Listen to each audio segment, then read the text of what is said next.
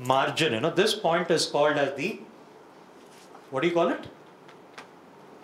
Critical value. If your calculated value goes beyond it, you say your null hypothesis gets rejected. It goes below this. Look at the words I said. I said it goes beyond this. In negative side, I said it goes below this. You have your null hypothesis getting rejected. I said this is a two-tailed test which is without direction. So in the null hypothesis, if you have an equal to symbol, and in the alternate hypothesis, you have a not equal to symbol, then it is a two-tailed test. But if you have a symbol which is to do with greater than or which is to do with a less than, then it is a one-tailed test. Next slide, Mark.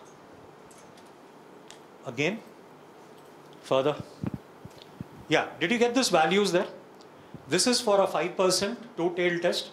We have 1.96. Plus 1.96, minus 1.96. Check the normal table, you'll get it. And if it is to do with, when this is manual, we'll be more into the p-value. If it is to do with 1%, it is plus 2.58 and minus 2.58. For 10%, we are looking at this there. I mean, we don't do much with the 10 and 25% there, right? Next slide. Critical region and all I've said. Let's look at that p-value. I said, do you get that word reject on both sides? It goes below that or above this kind of a thing there. Next one. Just scroll, ma. One or two slides. Can you see this one-tailed test? And what is the symbol I said? No, left tail, left tail. Here you see null and equal to I said, but here I said greater. It's actually less than kind of a symbol there. I find the rejection region here, and I find both are rejection regions which are there on both the tails there. Let me go for another diagram. Can you see this? Right tail. What is the symbol? Greater than. I said positive connoting word. And when I get a left tail, can you see that left tail? I said it is to do with the choice of words that you use, what you want to prove or disprove. Education brings down poverty. Brings down. Is it positive, negative or neutral word? Negative connoting. Prosperity. Education brings prosperity. It's a positive connoting word. It's a choice of your word, let us say. That determines what tail you take. Two tail, your rejection region is on both sides. Next slide, ma. Ma? Yeah. Next, further. And this is to do with the Z test and other things. Further. Again. Further, I don't want this either. Next. I mean, you could go through all those examples there. I don't want to spend time on that. Further, ma. Okay. Just wait there. See, when it comes for tools of analysis, it's like six blind men. This is an Indian fable from the Panchatantra, you say. They touch different parts of the elephant, and what is in their axis, they say that is true. Someone touches the tail of an elephant, says it's like a rope. Someone touches the tusk and says sword. Someone touches the ears and said fan. Someone touches the body and said it is a wall. Do you get there? And someone touches the tusk and he said it's a snake. But the fact is that the same one elephant, but six people are drawing six different interpretations, which is not the right thing to do. Same data given to everyone, you should get the same result. Right? Next one, ma. Now, I'm slightly going from the earlier classification of tools. I've used these words yesterday too, where I said the data is, I mean, your statistics is what? Descriptive and inferential. The descriptive doesn't talk about the Y part. Inferential is more about hypothesis testing, probability, parametric, non-parametric. Descriptive again, is it univariate, bivariate and multivariate? Univariate, is it talking about shape? If I plot, can I get a shape which is of this kind? Can I get a shape of this kind? Or can I get a shape of this kind? Mesokurtotic, platykurtotic, leptokurtotic. Am I talking about the central value? which is mean, which again can be arithmetic mean, harmonic mean, and geometric mean? Is it something I'm talking about the spread of data? You have skewness, you have kurtosses, a lot of those things to study. And I'm talking about the relative position. Where do you stand? If I'm trying to look out for a percentile relative position. If I divide the entire result into 100 parts, where do you stand related to the 100 parts? Decile, a quartile. Or it could be to do with bivariate. I mean, I'm trying to study two things together, bivariate frequency. It could be a correlation, it could be a regression, chi-square comes under that. Then it could be multivariate. I told a lot of those tools yesterday. Conjoint analysis, discriminant analysis, factor analysis, multidimensional scaling. They are all descriptive. It doesn't establish cause and effect. But when you talk about cause and effect, it is to do with inferential. You talk about applied to means, if it is two group or one group, and any other study. You're talking about Z-test, T-test, and all of this. This is another classification you have. Can I get to the slide, Ma? Next one. Now, yeah, go ahead. Keep clicking. I think this is something what I told in the beginning to you as well. It is from a population. I'm picking a sample. I'm trying to study details of the sample. And whatever things I am able to study the sample, I say it holds good for the population. Next one. Now, this is another very important way how you decide about your tools. Whether you are, I mean, there are different types of researches. That research you do to shed light on the problem. Try to understand the problem.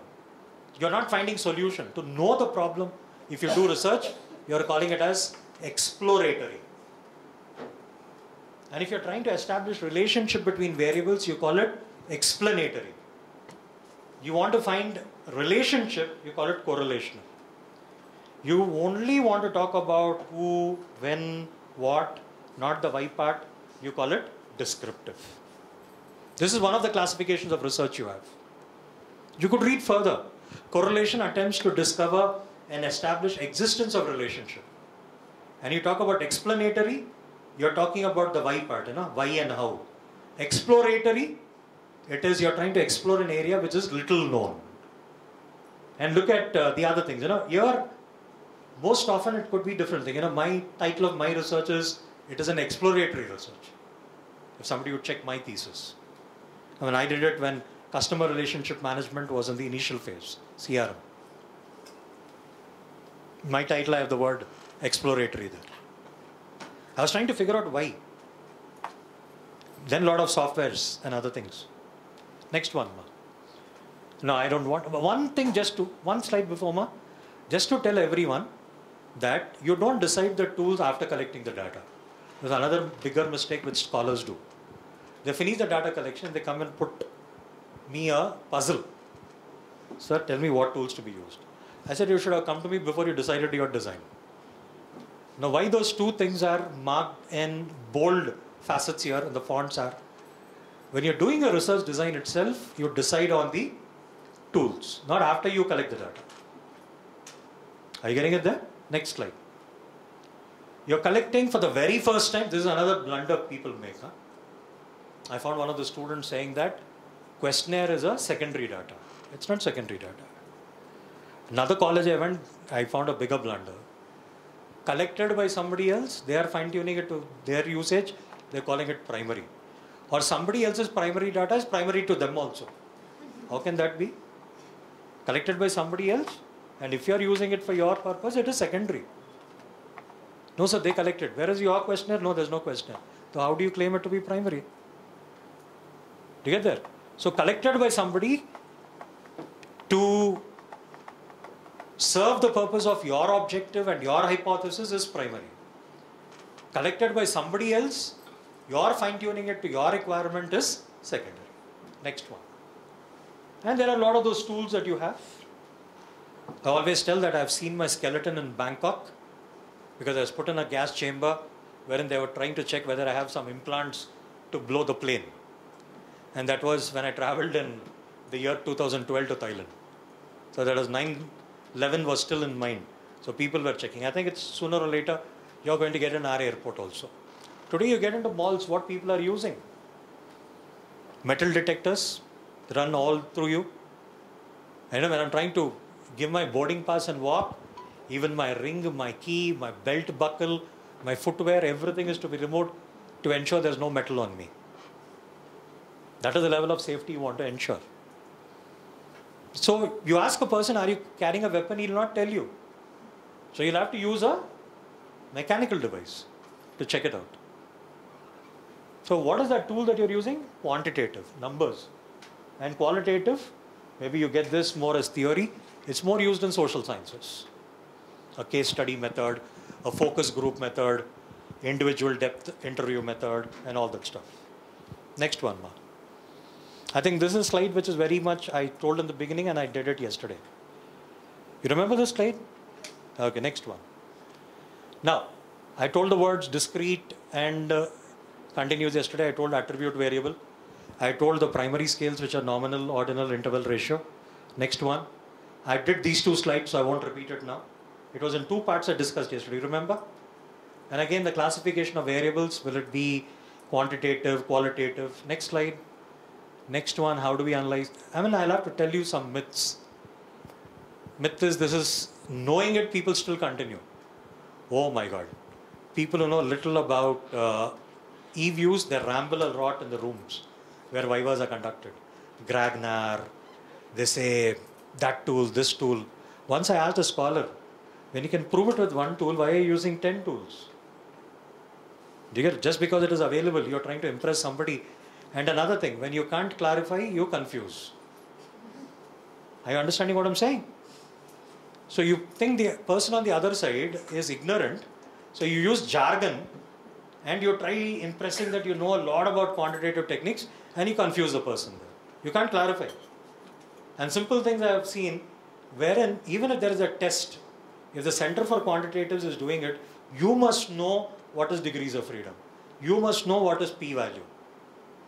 Don't tell he did it and gave and this is what I present. No, it can't be that way. Alright? So the thing is, that's something wherein you use big words to impress people.